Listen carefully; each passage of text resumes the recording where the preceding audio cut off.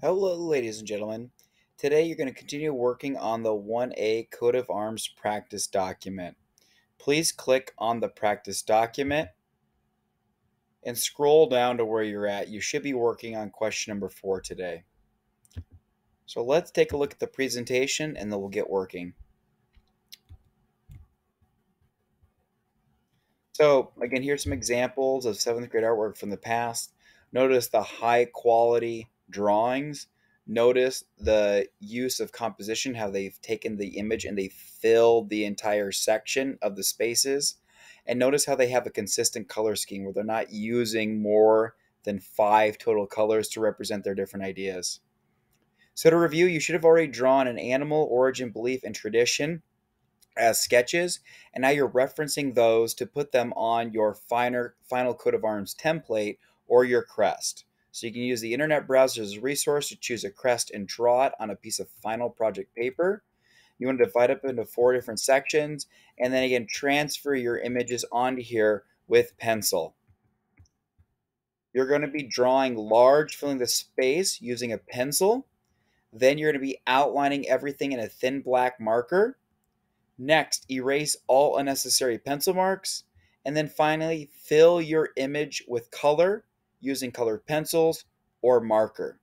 The colors you use can be representational. In other words, if you draw a basketball, you might want to color it orange.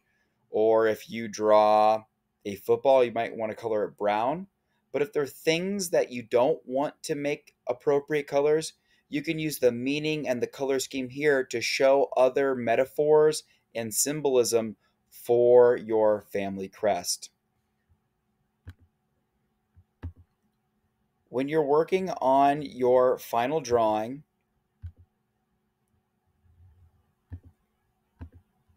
be sure to draw big and fill the space with pencil. Draw soft, light marks, and then you're going to outline everything with a black marker.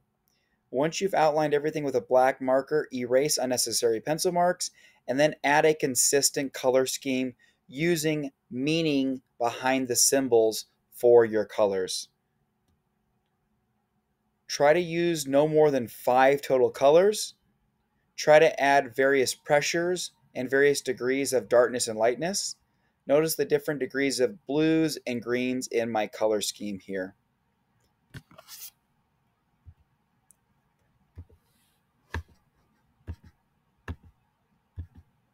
Once you're done with your artwork, you're going to take a photograph and put it in here, and then also take that photograph and upload it to Seesaw.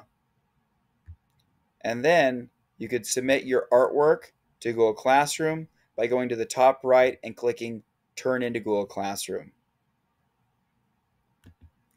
So that is how you complete the 1A Coat of Arms practice document. Work hard, have fun, and be creative.